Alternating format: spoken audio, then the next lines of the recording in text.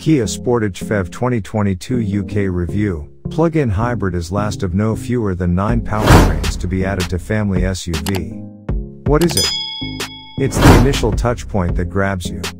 Back when Kia was a cheap Korean brand trying to make its way up in the world, the leather on the steering wheel was that fake-feeling plastic stuff, with the sort of grip factor that meant a healthy dose of climbing chalk was needed before you drove off. All that has changed now, and it's the sort of instant grab-you quality to the leather on the wheel that marks the latest Kia Sportage out. This car is considerably less powdery. The plug-in hybrid, PHEV, is the last variant to join the Sportage ranks, alongside petrol, diesel, mild hybrid and hybrid versions. That's a total of 9 different powertrains. Talk about hedging your bets. With a 178 bhp 1.6-liter turbo petrol engine and a 90 bhp electric motor, total output is 261 bhp and 257 pounds-foot of torque. Just think about the latter number for a minute. That's just 11 pounds-foot shy of the Ferrari F355. In a family SUV. Ye gods. Although, to be fair, it's not out of the ordinary. The rival Peugeot 3008 hybrid manages 266 pounds-foot, for instance. It's the size of the battery, nestled between the axles, that will steal the headlines. At 13.8 kilowatt-hours, it's the same size as in the larger Kia Sorento. In a car like the Sportage, it means the electric-only range is 43 miles. Despite only an additional 0.6 kilowatt-hours capacity over the 3008, the Sportage does an additional 4 miles. That's not much, but crucial. Along with 25 grams/km of CO2 emissions, it drops the car into the 8% benefit-in-kind tax bracket, which is very handy for company car drivers and betters rivals such as the 3008 hybrid. On a fairly warm, dry day, our test car was showing 35 miles from a full charge. Inside, twin 12.3 inches digital screens feature on the one from the top 4 trim level, with Apple CarPlay and Android Auto functionality. This is a smart cockpit of ultra-thin screens and modern styling, plus plenty of this season's must-have piano black plastic.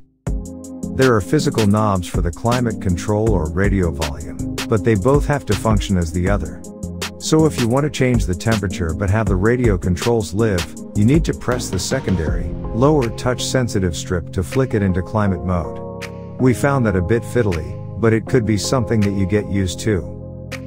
Rear leg room is impressive.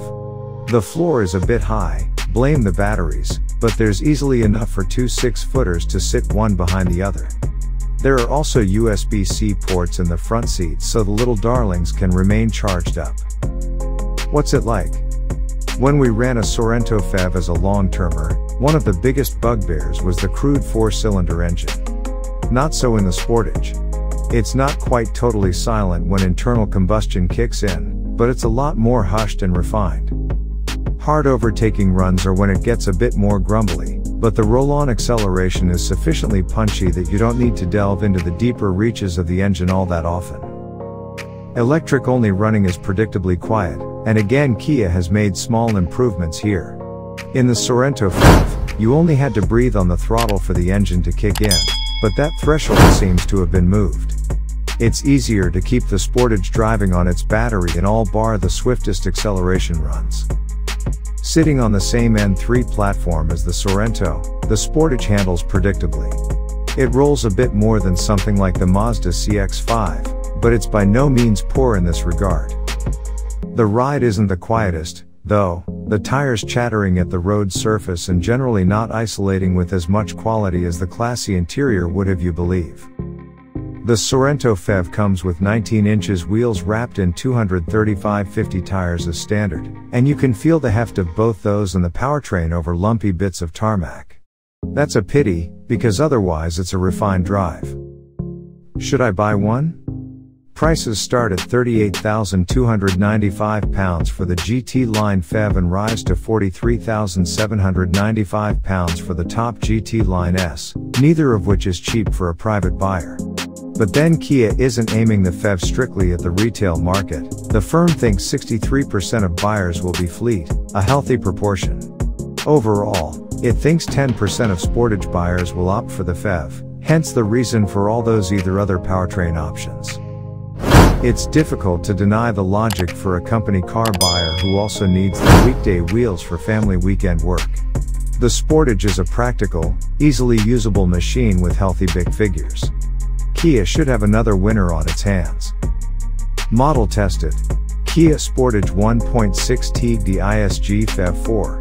Price: £41,795. Engine: 4 cylinders inline, 1598cc, turbo, petrol, plus electric motor. Transmission: 6SPD automatic. Driveline layout: 4WD. Rivals: Ford Kuga Phev, Peugeot 3008 Hybrid. Power: 261 bhp at 5,500 revolutions per minute. 0 to 62 miles per hour, 7.9 seconds. Top speed: 119 miles per hour. Battery size: 13.8 kilowatt hours. Fuel economy: 252 miles per gallon. CO2: 25 grams/km. Electric power: 90 bhp. Electric range: 43 miles. Big tax band: 8%.